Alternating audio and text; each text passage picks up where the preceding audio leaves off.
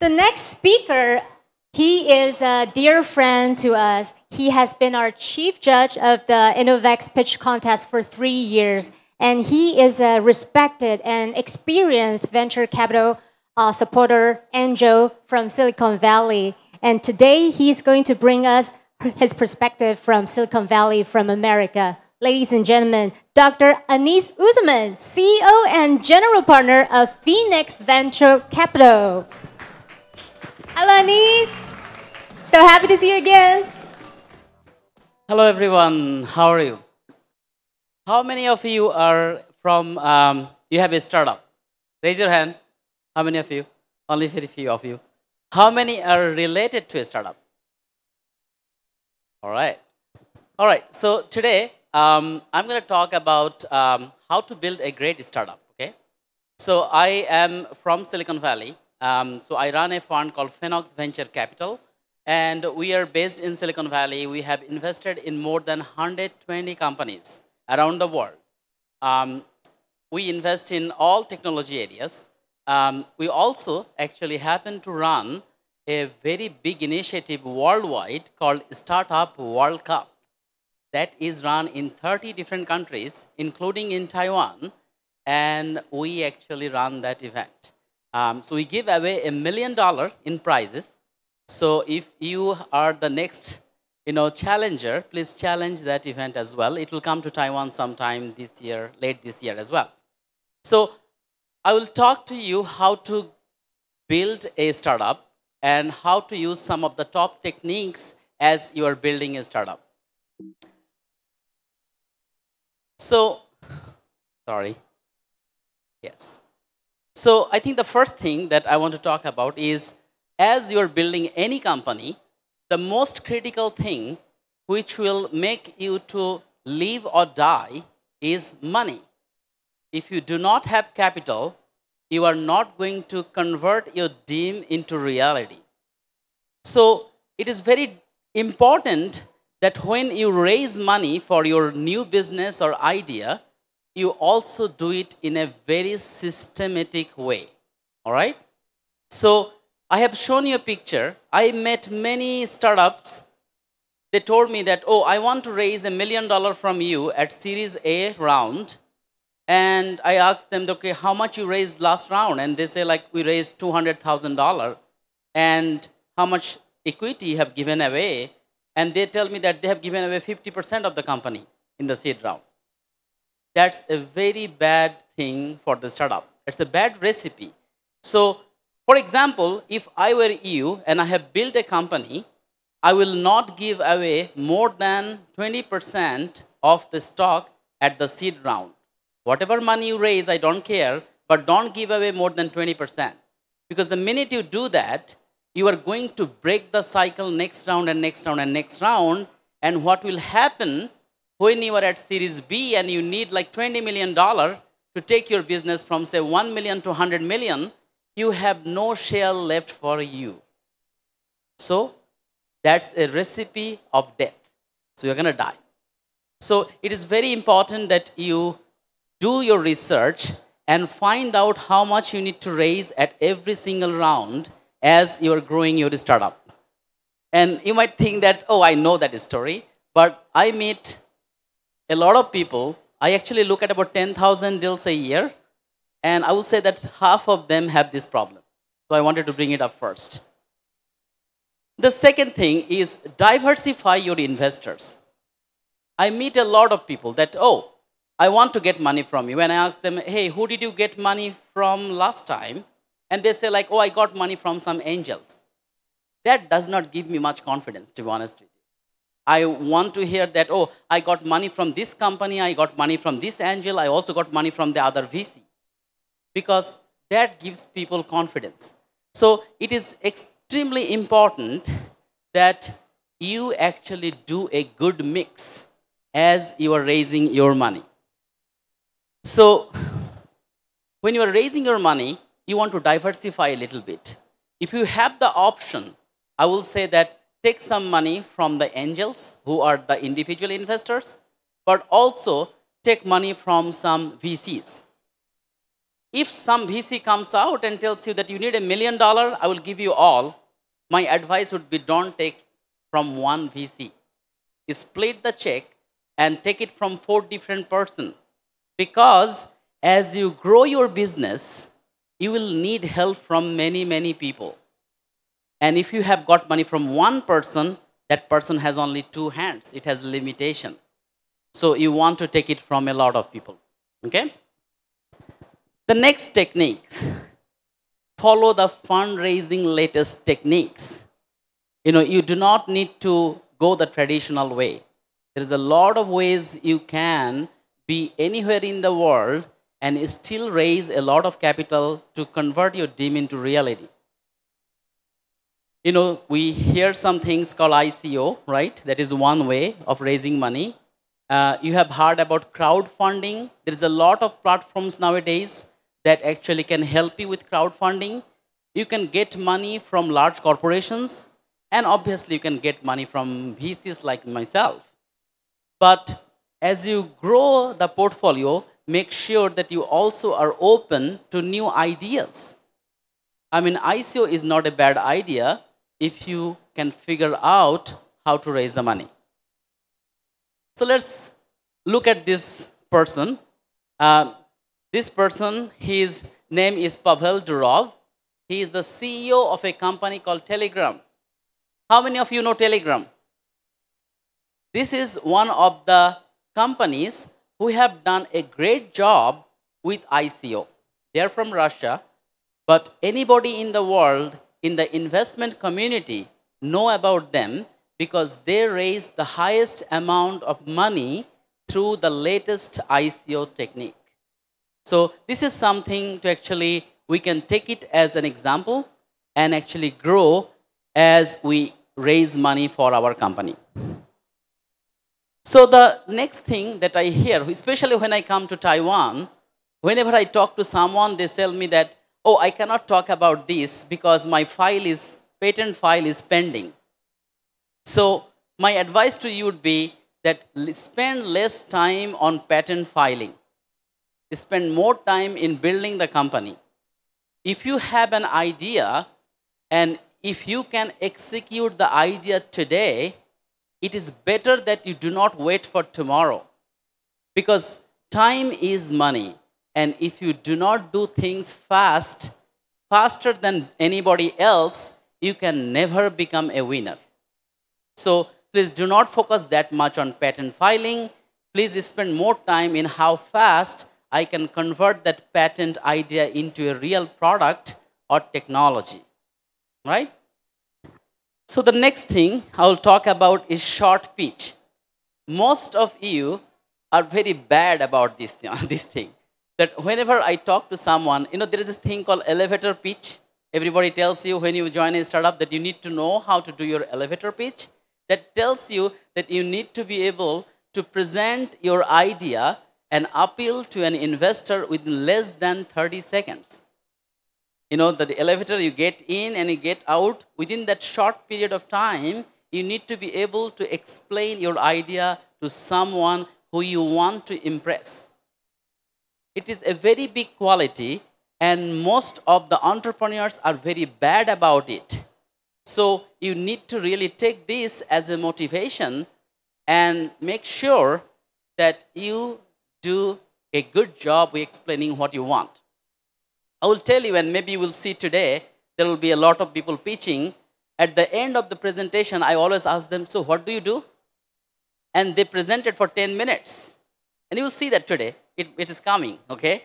So we'll actually experience that. At the end of the presentation, we have no idea because you have so many ideas that you want to explain to the whole world that all of your ideas are billion-dollar ideas.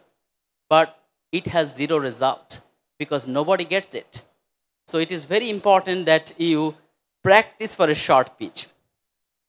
The next thing is focus on customer needs. So I'll tell you that I started Fenox Venture Capital, and starting a startup of venture capital is a very rare thing. Hardly anybody has done it. So when I started venture capital, and it was a startup, I started only with $0, and I raised billions of dollars. And my goal was to listen to the people who was my customers, and I ended up building one of the most innovative VCs in the world, where all of my limited partners are large corporations. I have 26 large corporations, including some of the very big companies from Taiwan who have given me millions of dollars to invest in innovative startups. Why I did that? Because I listened to the people. Even this morning, I was meeting a lot of CEOs in Taiwan, and I learned so much from them, and I think that my company is going to become a better company tomorrow because I listen. So you need to be open to that. A lot of people, when they start a company, they're so stubborn about the idea that I know this is going to be successful. I know this is a billion-dollar idea. Every day I receive close to 300 emails from people who wants money from me, and everybody says this is the billion-dollar idea. So there is so much billion-dollar in this world, right? It's amazing. So everybody thinks that way, but you need to really make it happen by proving it. So I'm going to show you an example. So I invested in a company in Japan. It's a company in Hokkaido. And I invested in the seed round, and I was trying to grow them. And I was telling them that, if this idea is not working, maybe you should try something else. And the CEO, I'm not going to mention her name, she was very stubborn. She won't listen. And I was telling that this is not working. It goes 6 months, 9 months. The number of users are not growing. So this means it is not working. But she kept trying and trying and trying. And one day she mailed me and told me, I have to shut down the business. This is a bad example, but I invested and I lost the money. It's painful. But this is an example how she should have changed the company to a different direction when she had time.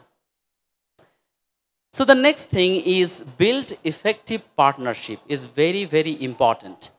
So as you are growing the company, it is extremely important that you build relationship with large corporations, mid-sized corporations. Especially if you're in Taiwan, you have a lot of options to build partnerships because there is a lot of small and mid-sized companies in this country.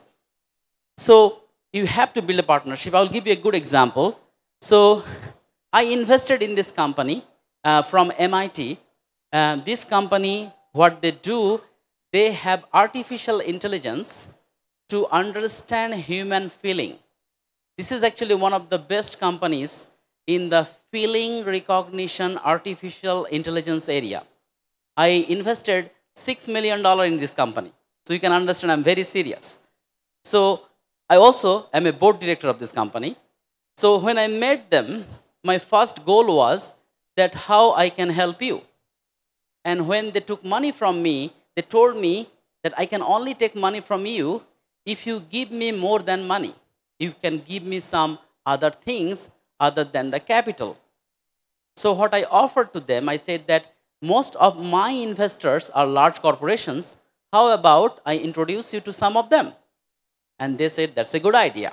What I did, I introduced them to a company in Japan called CAC Holdings. You can see it here.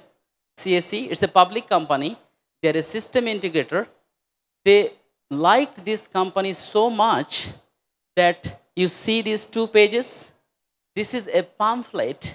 So they decided that they will become the sole distributor of this startup technology Affectiva in Japan. And they have been using this product, the feeling recognition of different things in many different projects, having consecutive revenue for them. So this is a good example how an investor also can help you have and build partnership with corporations and other parties who can help you.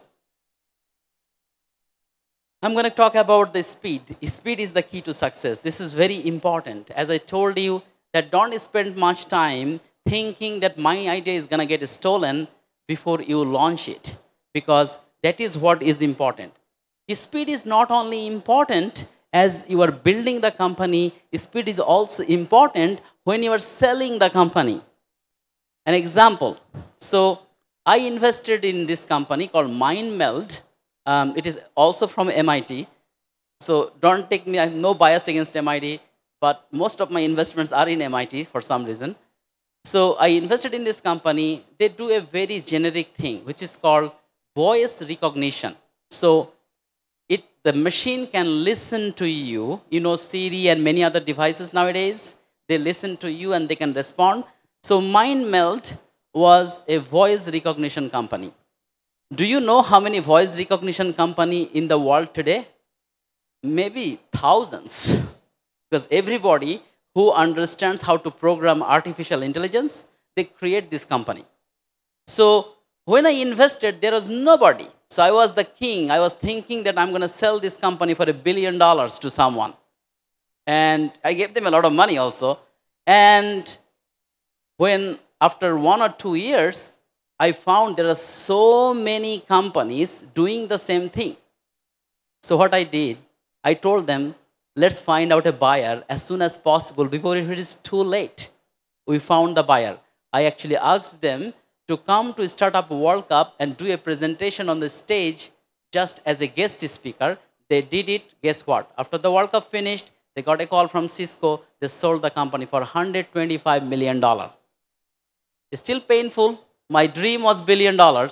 We sold it for 125, but it still made my day.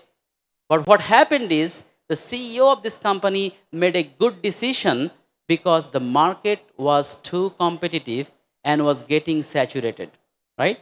So speed is the key. So you need to know when to let your baby go. The next things, build the company based on the current market needs. What the market needs. You know, so I'm going to show you an example soon. So if you look at your cell phone, when it is, say, 3 o'clock in the afternoon, what is the thing that you get most worried about? Is your battery, right? That how much charge left. So I always dream of a day when it is inside my pocket, like now I have some Chinese, China Telecom is giving me signal. In the future, you pay $10 and your phone will be charging in your pocket because some electric company will be sending you electric waves and your phone will be charging. I always dreamed that, and that is a need. Do you agree it's a need to charge your phone? I found the company. So I actually found some entrepreneurs who actually was doing it. They are from Washington, and I'm going to show you that company. This company can charge your cell phone in less than 6 hours. It's amazing. And I am an investor into the company. From Washington, let's enjoy a video. Imagine a world where you never have to think about charging your devices. No more plugging chargers into a wall socket. No more replacing batteries. This is the true meaning of wireless power. Imagine a day when your phone will start charging as soon as you step into your home. Your TV remotes, video game controllers, tablets, smartwatches, fitness bands, even your smoke detectors will continuously work without running out of power. Imagine walking into your favorite coffee shop, an airport, your office, even a train, and your phone starts charging. With Coda technology by Ossia, it's here. Your phone and other devices will automatically charge in your hand, pocket, purse, on your coffee table, wherever. So what is Coda? Coda is effortless. A Coda charger can power a household or office environment similar to the way Wi-Fi works. No plugs, no cables, no hassles. Coda is safe. It uses the same frequency as Wi-Fi and Bluetooth, powering devices continuously while avoiding you and all other obstructing objects. Coda is intuitive. It automatically charges all devices to full capacity, and it decides what needs more power when. Coda is clean. It only delivers power when something needs power, unlike conventional wall chargers that are constantly drawing current. Coda is small. Its receiver is a microchip that can be embedded into virtually any device, even standard-sized batteries. Just think, a battery that never runs out. Coda is enabling. It's rewriting the rulebook on how we power devices, freeing innovators to take technology to the next level. With the growing number of electronic connected devices demanding power to operate, we have truly become a power-hungry society. It's time to rethink the way we utilize power and protect our environment. With Coda by Ossia, the possibilities are truly endless.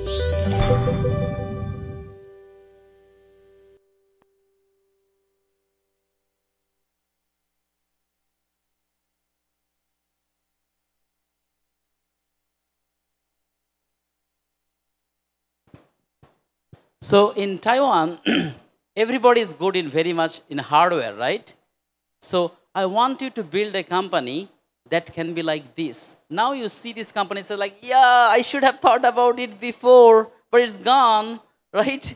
So you should build a company that makes you $1 billion. Actually, this company can make $1 trillion, trust me. Because if you have this company, tell me who wants to use Wi-Fi cell phone charging. Raise your hand if you want to use it. All of you. So everybody's going to use it. And here, guess what? Who is the successful person here? Me, because I invested in this company. I'm just kidding with you. That's an American joke. All right? So going to the next. My screen is out. Okay? So follow the trend. This is very important. That find out what is hot. And you need to build a company that is hot. So let me show you a hot area because I think Taiwan is very good at hardware. So a hot area where we are seeing a lot of focus. So what is next? I think people say that. So if you ask me what is next, next is quantum computing.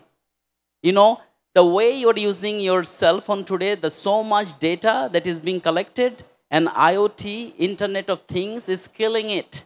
Plus, as you're using any device, there is a technology called edge computing. It is computing on your device. It is making things very complicated.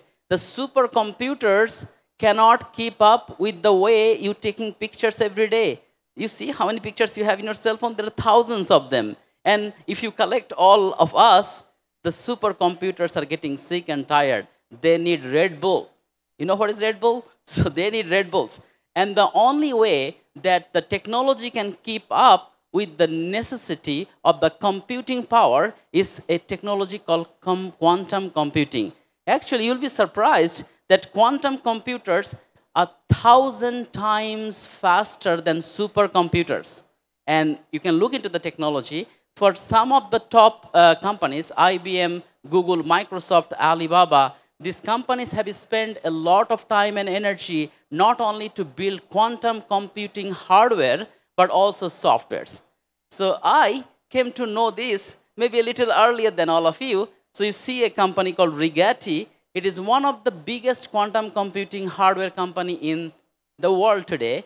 And I am the first investor in this company. So they came out of IBM and they built this company because these kids, they realized that the computing power that the supercomputers and mainframes and everybody else can provide today cannot keep up with the future needs. If you build a company tomorrow which is related to quantum computing, I think you have a very big shot in life. Trust me, you have a shot. If you build a company this year or next year which solves a quantum computing problem, you have a bigger shot than you think you do. That's my guess. And I think it's going to be successful. Trust me. So Rigetti is a good company. It started by Chad Rigetti, my good friend. And I invested in this company 2 years ago. It was a baby at that time. They're one of the biggest companies in Silicon Valley today when it comes to quantum computing. So let's look at the next. Effective marketing is very important. Marketing is very important. Today you will see a lot of startups are coming. Actually, this is also one type of marketing because they get to know you and you get to know them. So effective marketing, I will give you one example. So this is a startup called Ali Jasa. It is from Indonesia. So I invested in this company. And what they did is that these guys were so good at presentation, they ended up presenting in many, many competitions. And everywhere they were champions, champions, champions. This continued forever. You saw how much money they received. They're all over the place. They're all over the TV, all over things. And, They do simple things. They just take your laundry clothes, they clean it and give it back to you. It's no technology, no quantum computing. It's regular e-commerce, but they used participating in competitions like this to boost up their marketing. Everybody knows them in Indonesia today. And I'm going to show you one of the video clip where they are actually presenting in the TV. Actually, it is CNN. Bersama Dimas Wijaya, pemenang dari Startupedia ASEAN 2016, sekaligus pendiri dari Ahli Jasa. Halo, terima kasih rekan-rekan sudah datang di sini Indonesia Tech News. Kita akan bicara mengenai Anda berhasil memenangkan salah satu kompetisi startup yang terbesar mungkin di Asia Tenggara, yaitu Startupedia ASEAN. Bisa ditunjukkan dulu nih sebenarnya. Ini piagamnya yang setelah Anda berdua bisa menang. Bisa ceritain nggak gimana ahlijasa.com akhirnya bisa memenangkan suatu penghargaan yang prestisius seperti So this was CNN Indonesia, and they actually got champion here. So I actually did the competition. I wanted to give away $50,000 to one of the competitions, and they became the champion. The minute they became champion, they got called by 7, 8 TV stations, because they won $50,000. $50,000 can be a lot of money in Indonesia. It's like 50 million rupee or something like that. But anyway, so they actually used a good technique, which was using the pitch contest competitions and the prize money to go to the next level. So I'm going to the next level. So that's all I had today. I think my presentation was a little bit informative for you. So become my friend, become my LinkedIn friend, become my Facebook friend. As I said, we also do a competition where you can win $1 million in prize. That is called Startup World Cup. It's startupworldcup.io. Participate. If you're from any country, it happens in 30 different countries. If you're the winner, you can win $1 million. But that is not important. If you get to go to the grand finale in Silicon Valley, if you get on the stage, your fate is decided for success. That's what it is. Thank you very much. Thanks for your time, and I'll see you again. Thank you. Thank you, Dr. Anis.